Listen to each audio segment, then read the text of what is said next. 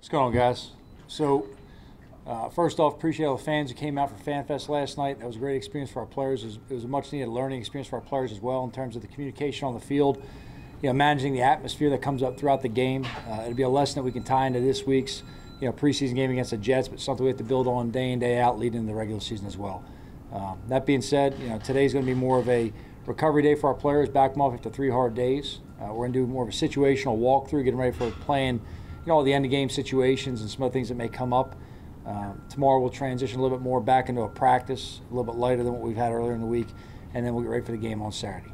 So any questions I can answer at this point, I'd be happy to. I know you mentioned Saturday you're approaching as as if it would be like the final preseason game in past years. What does that mean in terms of the offensive line? Because I know you're a little light on numbers. There's some guys banged up. So would guys that maybe are projected to start or whatever, could they get some snaps on Saturday and things like that? Yeah, so right now we haven't talked to the players about who, will be in the game, won't be in the game, and the amount of plays. So I'm not going to go into kind of a, specific on each player. We expect the majority of our players to play. There's a couple guys we've decided for one reason or another, all different reasons, that won't participate in this game. But we'll talk to the players later today and make sure they're notified. Do you believe in getting? Yeah, so I haven't told him yet, but no, he will not play. So I'll go ahead and answer that. Just put that aside, so it's not like I'm sitting here trying to be coy. But Daniel will not play in this game. What do you want to see from Mike then? I want to go out there, function, and see the efficiency of the offense. To me, the quarterback's role is always to make sure that the offense operates the way it should, to keep everyone on the same page, and just see him consistently improve. One thing as I've seen is Mike's consistently took a step forward every day. I'm pleased with the way he's managing the offense. The more experience he has, with Jason calling plays in the air and playing with our players.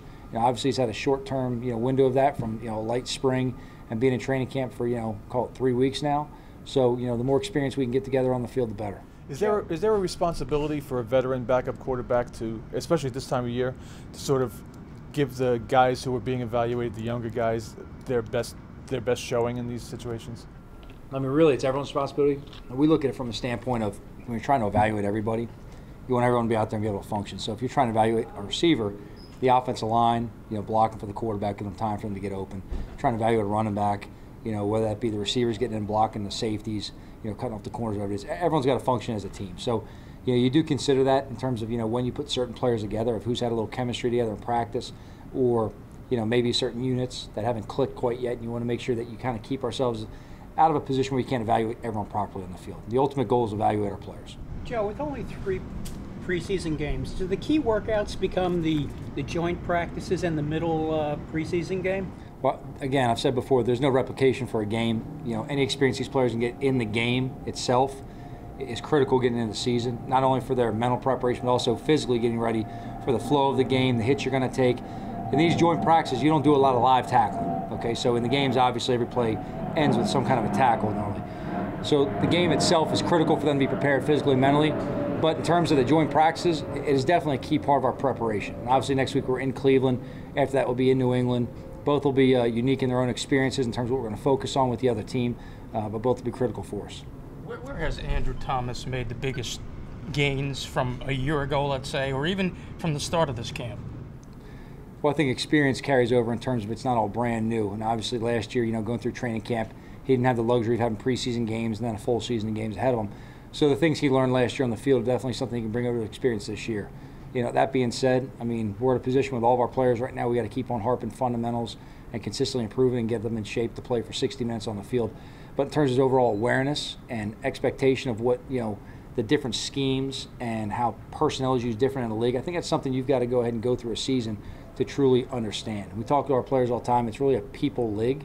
It's about the players in the other team, the coaches, and how they call the games to understand how the different pieces are being used. So, having exposure from different teams, different schemes, that's obviously built on all of our linemen, Andrew, Matt, those other young guys, last year, Shane, that went out there and played. Joe, in terms of a dress rehearsal game, for the starters, for the frontline guys, should we expect to see that maybe in the 3rd preseason game, 2 weeks before the regular season? So look, everything's subject to change based on where our team is, but right now our plan is to go into the New England game and treat that as the traditional game 3, where we play, more of a full half with, at that point, the units that have kind of established themselves and pushed on forward. Nothing will be final at that point, but it will be an opportunity at that point to go ahead and, get those guys together for an extended period of time. Joe, you've said many times you're an old school kind of guy, but the way you manage guys' workload seems sort of new school. I'm just curious how you came up with the philosophy of how you handle that with guys' workloads out here in camp. we're always trying to do what's best for our players. So in terms of managing players, we have new information now. We have ability to track what players are doing physically. We have an ability to understand what their past workloads have been, how their bodies responded in the past while we're trying to build them up. We try to use all of our experiences and information to make the best decision for our players. So in terms of being old school, I don't think it has anything to do with what we use now to make the best decisions for them. I don't think there's anything functional about just going ahead and just putting someone through something for the sake of doing it. Everything we do has a purpose. So when I talk about old school, I talk about more in my philosophy of the fundamentals of the game and how I believe the game is built and how a team has to be centered on discipline and fundamentals. In terms of using information and new tools that we have, I just think it's responsibility of every coach and every organization to do the best thing for the players. How do you feel about the perception, even though you believe in that you run a really hard camp and the guys kind of retiring kind of played into that narrative as well? I can't control perception on the outside. I focus more on my players on the inside, know what's in my heart, and know that I have their best interests at heart. Do you think you run a hard camp? I think I run a camp that's geared towards getting our players physically prepared for a season. Joe, Jonathan Harrison, what is he dealing with, and is it a long-term thing? And who is your center for Saturday? Because it looked like Hagee got banged up yesterday too. Yeah, well, we got to go through some medical meetings this afternoon, see where some guys are coming out. I mean, obviously it's been 3 hard days of practice, so everyone's got a nick and a bump. We'll back off in the next 2 days and see where they're at.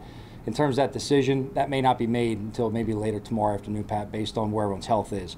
But Brett returned to practice. He was out there, finished it for us right there. So, he finished last night. We would expect our guys to get ready to play going forward. Where is Lorenzo Carteret physically, and what were your impressions of him before he got hurt last year? Yeah, I love the opportunity of having Zoe on the field. We had him last year. It was unfortunate he got hurt.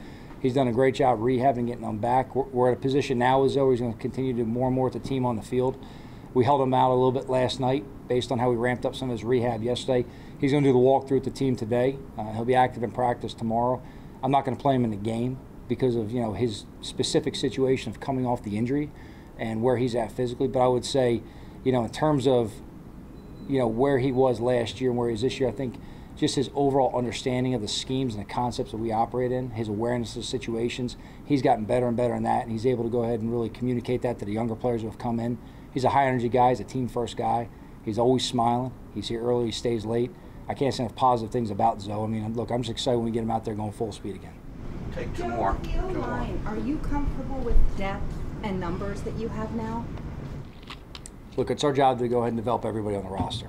And right now, the group of guys we're working with, we see daily improvement. We got to keep on pushing them forward. In terms of when we get closer to the season, there's going to be a lot of things that go ahead between now and then that change. We're still, at this point, I wouldn't say we're early in camp, but we're kind of phasing that kind of midpoint right there. We're going to transition, Kim. In terms of my focus is on how they improve every day and making sure we're put in the right position to be successful. You need to see those guys in more game action, maybe, in regards to the guys that start out and the first teamers. We got to see all of our players in more game action. I mean, that's a universal statement, Jordan, in terms of everyone out there. We've practiced. You're not playing Daniel. I'm really trying to. You plan on playing the offensive line? We haven't decided that yet. Jordan. So I don't want to give an answer one way or another. There's a lot of meetings we still have to have and talk through individual players. We're going to go ahead and talk to our players later on when we make that decision. But that won't be made anytime within the next hour or so. Last one. Joe, is Odigenbo dealing with something, or was he like more of a maintenance day yesterday? And what have you seen from him? Fadi had something. It was a non-football issue. He's back in the building working with us today. He'll be at the walkthrough today, so he's good to go. What have you seen from him on the field? It seems like he might have some stand-up, hand-down versatility for you guys. He does. I mean, sub-pass rusher. He's a high-motor guy. He's got some good speed to power. His ability to get an edge on a tackle and really dip and crank and turn that edge right there and make a play. But definitely a guy who goes 100% all the time.